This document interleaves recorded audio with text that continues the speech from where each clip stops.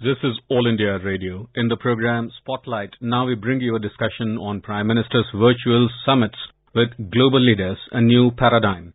The participants are Anil Wadhwa, former diplomat, and Nilovar Roy Chaudhary, journalist. Prime Minister Narendra Modi and the Prime Minister of Finland, Sanna Marin, held a virtual summit on the 16th of March.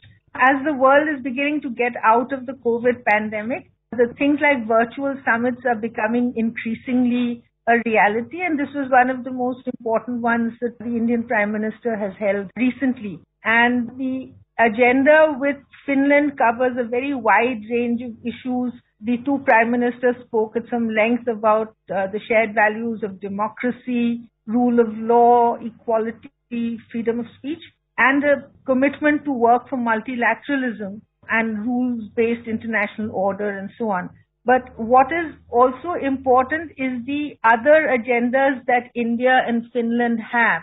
And these include things, of course, like climate change and the environment, but also, very importantly, education and the Arctic Circle, in which both are members. Anil, I'd like to ask you, what is the significance of these virtual summits and why is Finland important to India? As far as Finland is concerned, I think it's a very progressive, society and economy today. As you know, Finland is a world leader in technology, in science and in education in particular. And within the European Union plays a very important role as far as the whole policy towards sustainability partnerships is concerned. This was a very extensive agenda. Obviously, it was not just a digital partnership that India and Finland talked about. And as we move forward, the digital domain will become very important for India. Plus, we had a high-level dialogue which was set up on education ministries of both countries.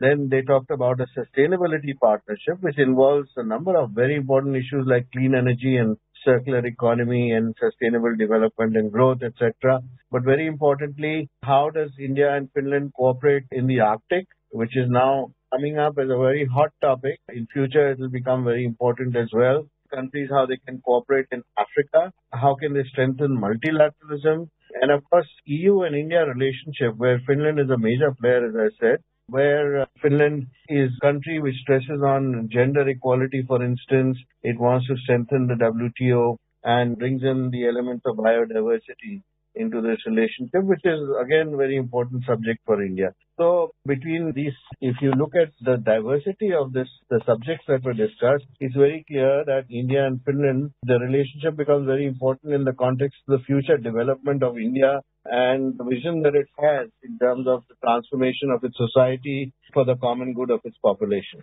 Right. Among the major things that is now beginning to happen, of course, in any discussions at the level of government and heads of state is the COVID-19 pandemic, the world gradually beginning to get out of this pandemic. So at this particular summit, the Prime Ministers emphasized the tremendous global efforts that have been in place to speed up the development and manufacture and research into the manufacture of COVID-19 vaccines. And Prime Minister actually said that India has provided over 59 million doses to more than 17 countries, including through COVAX. Prime Minister Marin of Finland also said that, they've invested heavily in research work, particularly through COVAX and in new technologies for COVID-19 vaccines. Going ahead, how important, again, do you think this new sort of global collaboration in what we are calling the COVID Maitri program going to be in terms of India's engagement with other countries? It's very important that India gets all the support from as many countries as possible in the multilateral context as far as WTO is concerned with its program of Vaccine Maitri. As you rightly said, already these 59 million doses given to 70 countries speaks a lot through COVAX. And India is determined that the multilateral system must support this effort. It should not be regressive, and that as many countries as possible and populations around the world should benefit through this effort.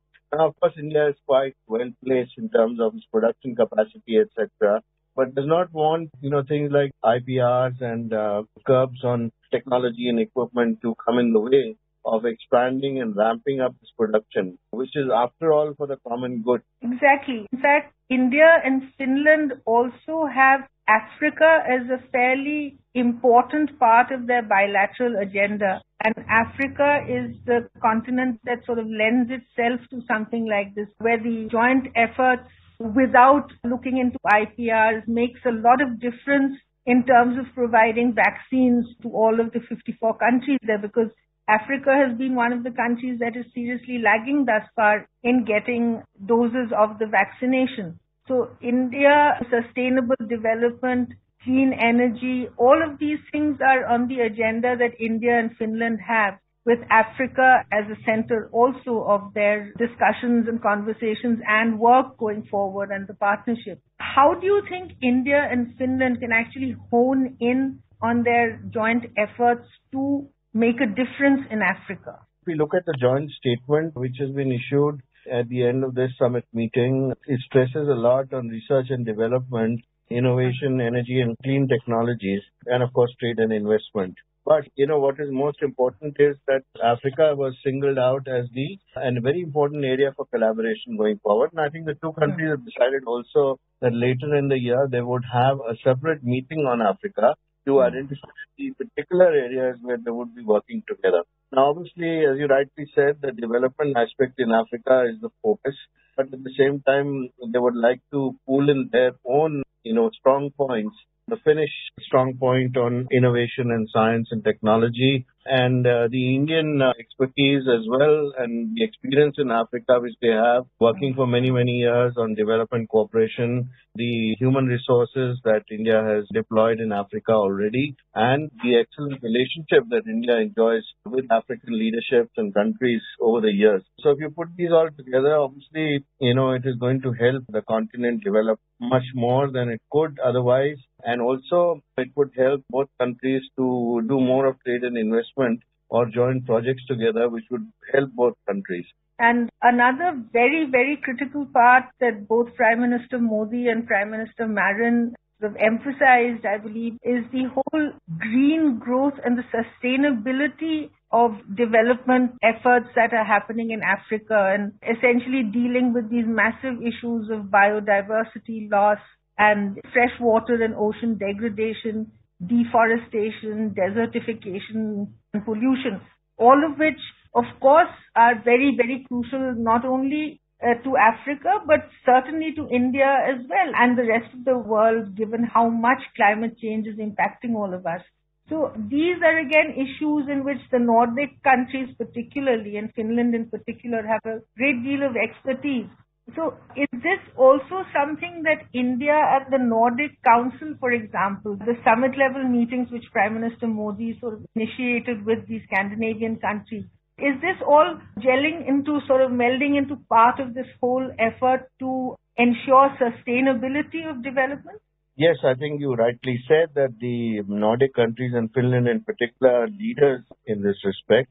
And obviously, India needs a partnership with the Nordic countries in this respect as well, other than, of course, working together in Africa on these issues. But the India-Nordic Summit is going to happen later this year.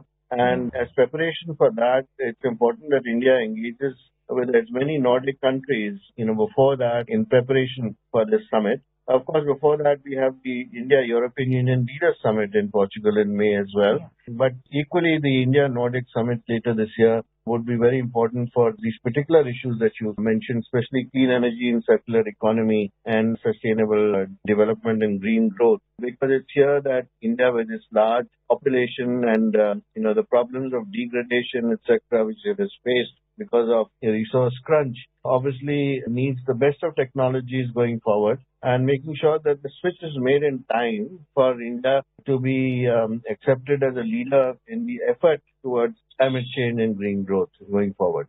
The Arctic is another area that both India and Finland share very closely.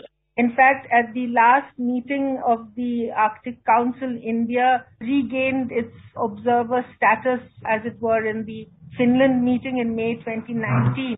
And India was re-elected as an observer to the Arctic Council. Now, how important is collaboration between India and Finland in the Arctic Council, and And why is the Arctic Council really that important for not just India, but for the rest of the world? So there are two main reasons why the Arctic Council has become very important for the rest of the world, and that is because of the climate change, which has resulted in new routes being opened up due to melting of ice. That's one, and related to that is the preservation of the Arctic as a zone which does not degrade further, so that it does not affect climate change all over the world. Secondly, in terms of scientific research that it can provide, in terms of the lessons learned about what has happened and the projections that can be made, the models that can be made, which are very useful for future climate change negotiations. But more importantly, and this is the second point, is that there suddenly seems to be a competition in that area on the polar route, which is the shipping route. Now, obviously, so far, this route is open only for a few months. But if this trend continues and the ice keeps melting, as we have seen over the past few years, that will open up a new area of competition among the big powers. And there are countries like China who are in Asia, but at the same time, they have ambitious plans to make sure that they utilize this to the best of their ability, lay claims to the area as much as possible. And of course, there is competition with the United States and the Russian Federation as well. There are outside powers who are involved. India has been actually involved in research in this area for quite some time. It has 2 stations already, scientific stations. One of the first countries, the pioneering countries to have done so. Now, that is more done because of scientific research and to study the effects of climate change and effects on biodiversity. But I'm sure India would like to expand its presence there. The other thing that I was reading in the joint statement that appeared very, very important was the whole emphasis on this high-level council for education that both countries are planning on setting up. What exactly is this going to be, sort of research-oriented? What is their stress going to be on in this collaboration? India has just come up with a new education policy, and India wants to actually, ensure that India transforms itself, in terms of the knowledge of its population going forward. The young population should be more rounded. They should not be focused upon just one issue, but actually should understand a number of issues. So that's what we call holistic education, starting from the school level on to the college and university level. And we already have a consortium, an MOU on sort of consortium between 10 Finnish universities and the 23 IITs. Now, what we decided to do at the summit is to extend this MOU for another 5 years. Why? Because, we found it extremely important and useful that the emphasis which they have on innovation, that should continue. And as you know, the Indian government's policy lately has been on a lot of emphasis is being given to startups and innovation side, so that we have not only employment but also new technologies which emerge from this effort. The government is also supporting it in a very big way. And since Finland has been a leader in the digital domain, and obviously their education focuses a lot on quantum technologies and computing and future mobile technologies, and then moving on from there to the focus on 6G research and development, the kind of future education that will emerge in the next few years, and then the focus on digital transformation of teaching and learning. So all these are very essential and cross-cutting elements which will lead to the efforts towards utilization of artificial intelligence or cybersecurity or blockchain technologies going forward. So India wants to develop that culture in its universities. And this is the dialogue which will happen in the future. And that's why this was very important for us to extend this MOU with Finland. Great, Anil. Thank you so very much. And we've run right out of time in this really interesting discussion which could have carried on. But thank you so very much, Ambassador Anil Wadhwa. Thank you so much, Nilova. You were listening to a discussion on Prime Minister's virtual summits with global leaders, a new paradigm. The participants were Anil Wadhwa, former diplomat, and Nilova Roy Chaudhary, journalist. This program was produced and presented by the News Services Division of All India Radio.